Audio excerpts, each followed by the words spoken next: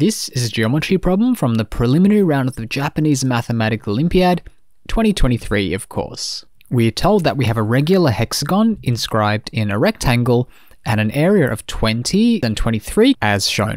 The challenge is to find the area of the hexagon. It's a regular hexagon, so it helps to start dissecting it into 6 equilateral triangles. It's often the case with geometry problems. What we want to do is add a line or two in just the right place. And in this case, the line we want to add is this one. Why that's so useful is because that line has now bisected the 60-degree angle to create a 30-degree angle, meaning that we've created a right-angled triangle. Not only that, this right-angled triangle must be similar to this blue one, because this angle here is 90 minus theta, meaning this angle must be theta, giving us a pair of similar triangles. We know that the area of the smaller triangle is 20, so we can scale that area up to find the area of the larger triangle.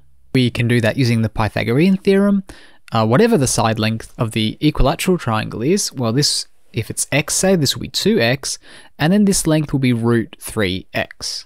So now we know the scale factor of the two triangles is root 3, meaning the larger triangle, all the side lengths are root 3 times larger than in the smaller triangle. For the area, we need to square that. So the area would then be 3 times the smaller area, that's 60.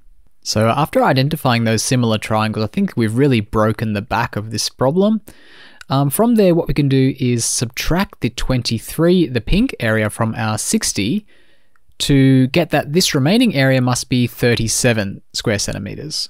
And this 37 is actually 2/2 of one of those equilateral triangles.